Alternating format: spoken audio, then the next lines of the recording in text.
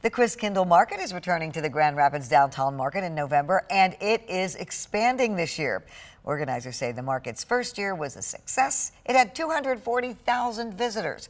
The market will have many of the favorites from last year, but organizers say people will have more choices this year. This past year, our inaugural year, we had about 30 vendor booths that were available for people to visit.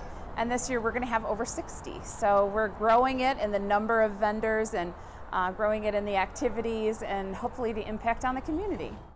The Christkindl Market will open on November 15th and run through December 23rd, and it normally closes around 11 o'clock.